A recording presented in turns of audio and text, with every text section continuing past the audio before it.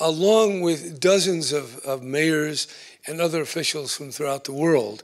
I'm going to the Vatican this Tuesday, and I'll be there Wednesday as well, talking about climate change, what California has been doing. California is quite extraordinary in what it's doing to fight climate change. It has a cap and trade program.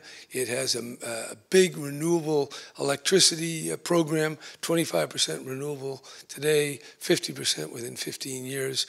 We're emphasizing electric cars, high-speed rail.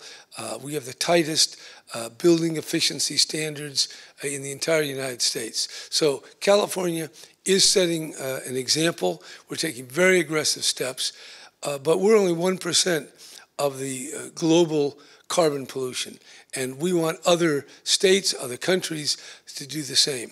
Well, in Paris, every country is going to say what it'll do, but before then, cities and local leaders and states and governors and provincial leaders can bring to bear pressure, public attention to make sure that the respective contributions of the nations at Paris are the maximum possible, because climate change is not being taken seriously enough,